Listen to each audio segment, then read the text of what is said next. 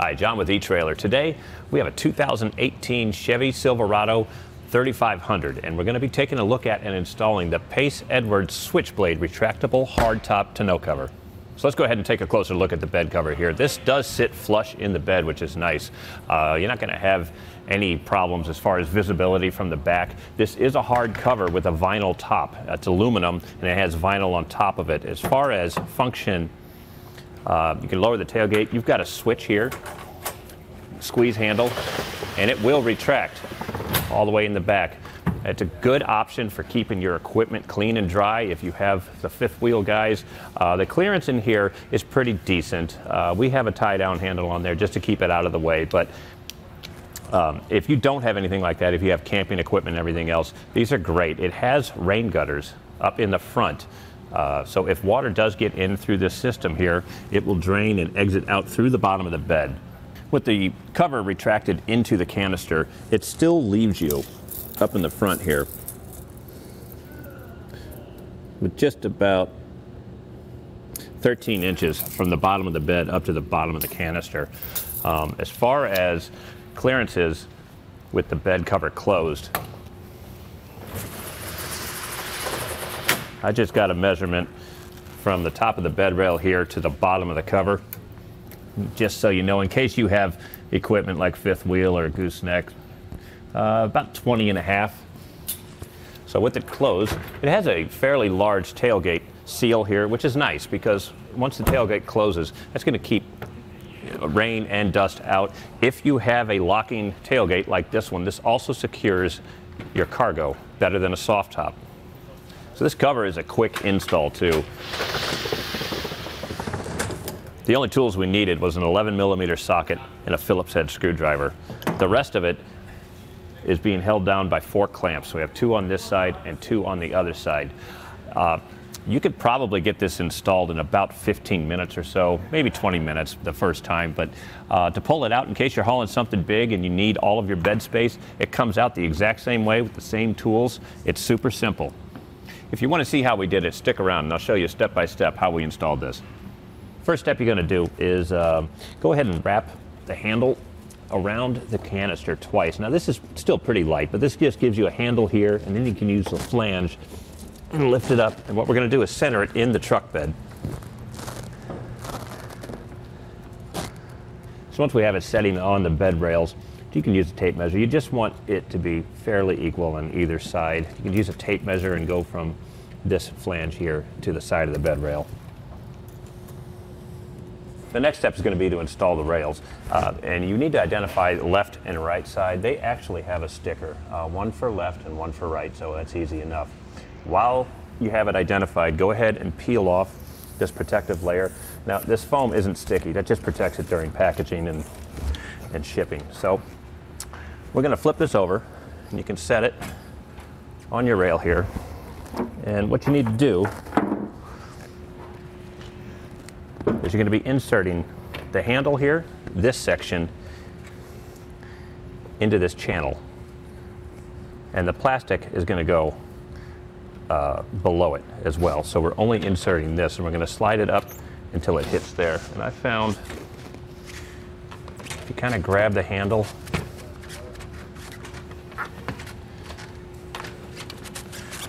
and feed it in,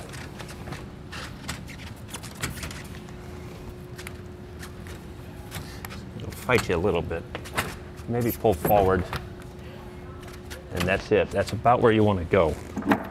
There's an 11mm bolt. It'll thread up from the bottom into the machined hole, and that'll hold that in place.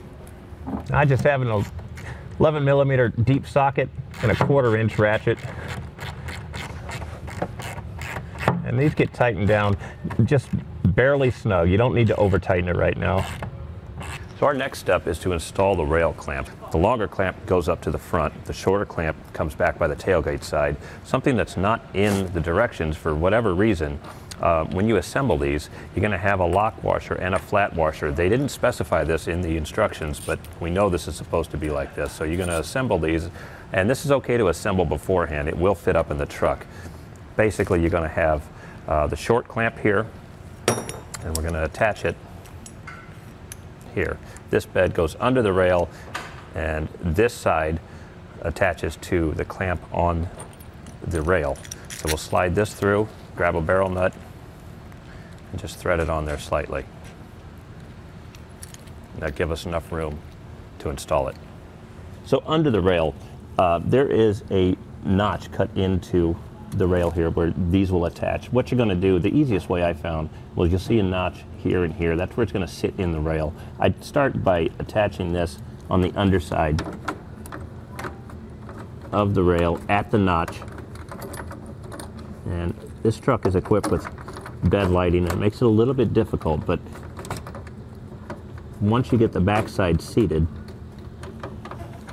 then the front side will go in and you pull it back towards this block here. That's where your shim is. And it's going to get tight. Once that's there, we're going to tighten this down. We're not going to snug it yet. You're going to do this at all 4 points on the truck, and then we're going to square it up after this. The other notch for the front is located right here, just for camera's sake so you can see what's going on. But it's the same process as the back. You're going to fit the back in and then the front, and you're going to slide it forward and tighten it down.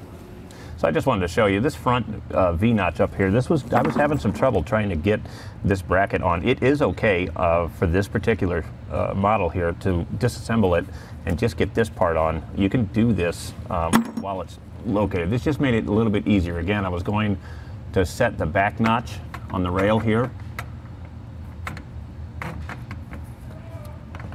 and then slide it forward, and that just seemed to work a little bit easier. And then this goes up into the truck bed on the back side of the frame like that.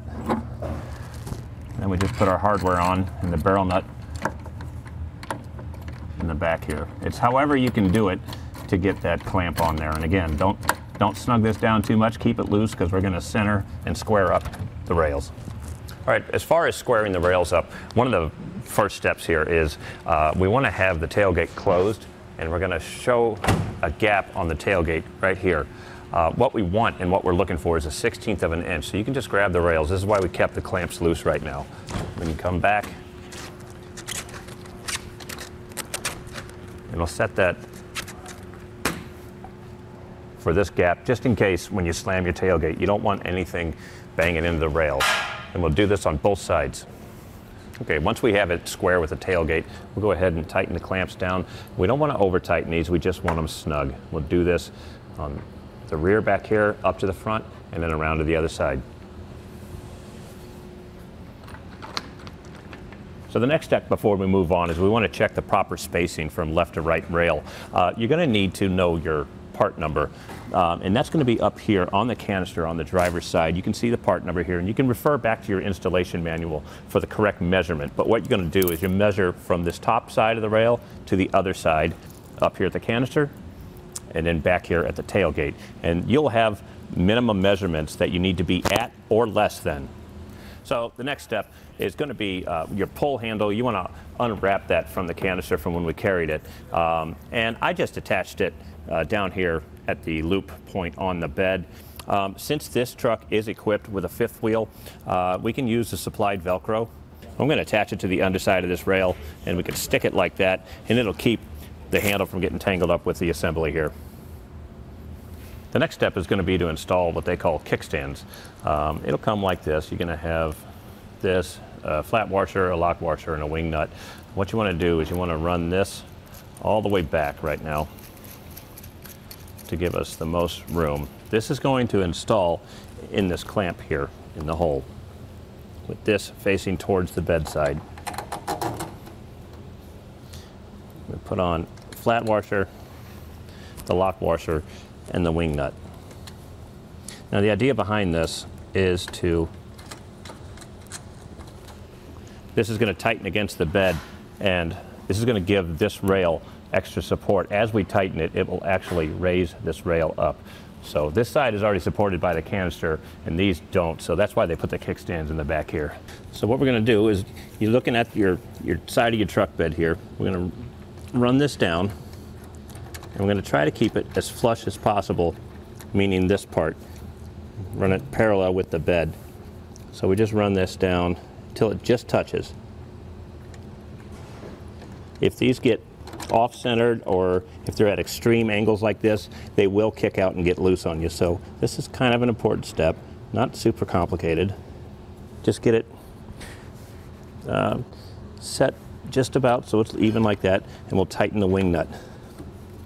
And once the wing nut's tightened, you can give this a few turns while you're watching the level out here.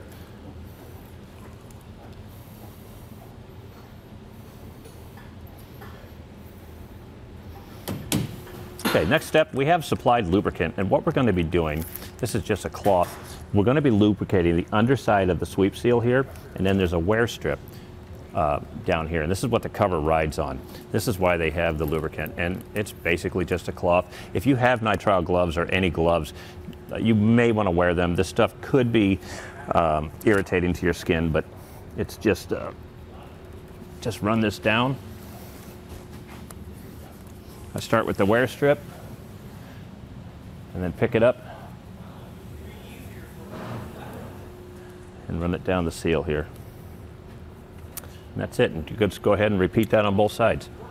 So the next step is to install the rain gutters. Now, honestly, this is one of the steps where it's going to be personal preference for you. You have a couple of options. You can either go through the floor. A lot of these trucks already have holes, drain holes in the floor, but you'll have to drill through this, or you could drill into the back side of the bed here and run out that way. So your gutters will actually attach to your canister in this spot here. Now, the hardware that comes with it is going to be a hollow tube, and then you've got the piece that actually attaches to your canister. This is a foam gasket, and then you have two locking tabs. And what the idea is going to be is when you put it up into the canister, you'll have two slots, put it up and turn. And it sounds easy enough, but once you have this foam washer in place, it's kind of difficult. So I found that you can use a pair of pliers and kind of line it up with the tabs. Now, you're not really squeezing, you don't want to break it, but this just gives you enough pressure to be able to get up there and turn it. I like to put the fitting on first.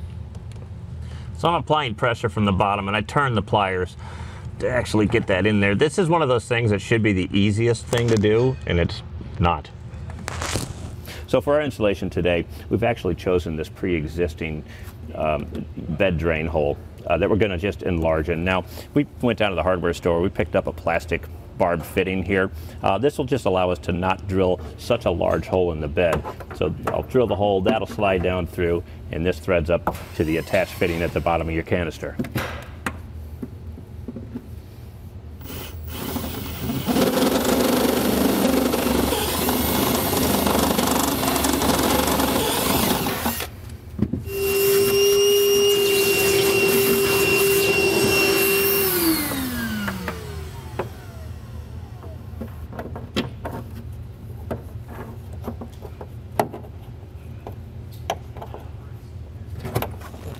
So the last step is actually to attach the top cover. Now, you'll have, it says cab side, that'll be the rubber sweep. That goes towards your cab, and it's going to attach with 4 supplied screws, and it's going to attach points here and here.